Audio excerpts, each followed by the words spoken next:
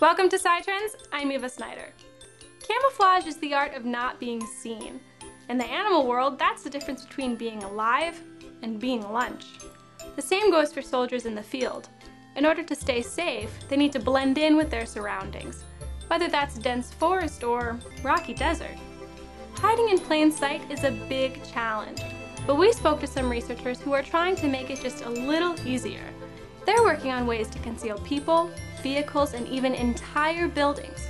And they're getting their inspiration from an unusual place, the bottom of the ocean.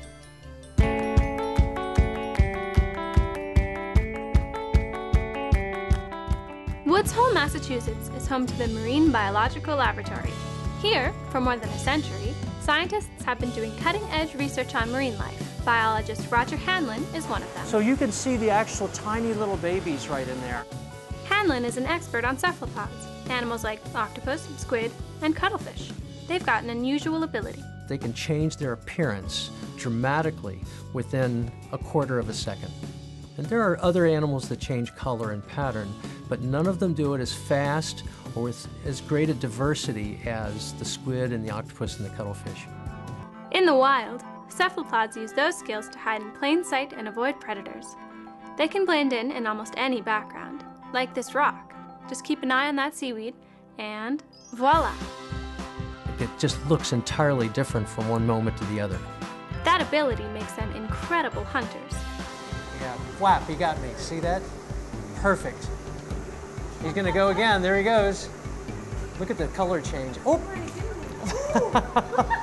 So is there a reason why, like your fingers in it, it turns like really dark black, almost like the color of that? So you're the predator and you see those dark arms and it just kind of mesmerizes the prey. And it looks like a piece of algae when you look at it head on. And then these tentacles just shoot out at lightning speed.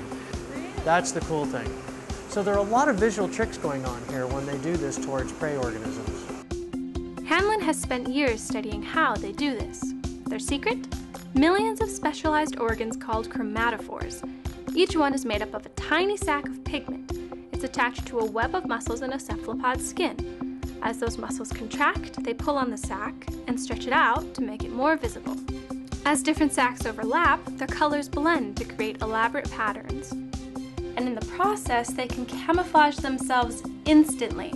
But for us humans, it's a little trickier. To find out what it takes, I met up with Sergeant Andrew Cochran. He's an Army sniper and a camouflage expert. So, I got this camouflage suit on, right? So does this mean I'm good to go? Can I just go hide back there and you'll never see me? In theory, yes. In practicality and the advanced reconnaissance world, no. We'll actually take it a step farther and build a ghillie suit. A ghillie suit is a whole extra layer of camo. To make one, you start with a basic suit like this. If you want to try that on, I'd love to. we actually have a whole netting system in the back in order to cool you off, and there's another clip-in net that we're actually going to sew burlap into because it picks up more of the environment and it blends in closer with your actual surroundings. So this is only a second layer. The third layer that you actually put on is vegetation, and that's the most important part. So you actually want to blend in with what's behind you and not what you're actually sitting in. It creates an optical illusion to people looking at you. All right, so I'm ready to disappear. Can we go try to make a ghillie suit? Absolutely. So let's veg it up. You grab a huge pile of twigs, branches, bark, or anything else you can find from your surroundings, and all that stuff goes on too. You just find the openings in the net itself, and then you just start pushing it through and weaving it in.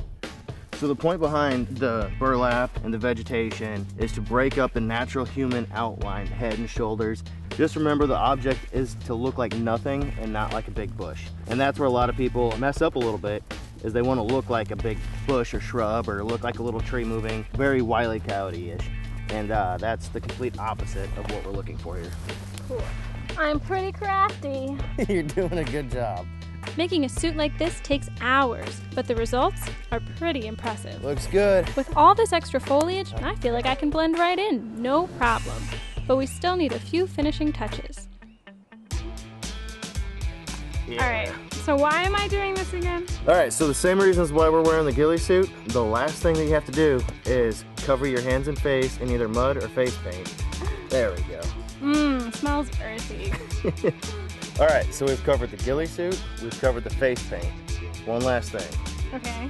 Got to break in the ghillie suit and get it ready to roll. What does that mean? Into the swamp you go. In there? In there. Just commit to it, makes it less painful. There you go. Yeah. Okay, so it gets pretty messy, but in the end, it works. I mean, can you spot me in this picture? I didn't think so. But what if good camouflage didn't involve hours of work and rolling through swamps? What if we could just change colors like the cuttlefish? We have to rise to the occasion to learn how they do it and translate it. That's the challenge we have in biology and engineering.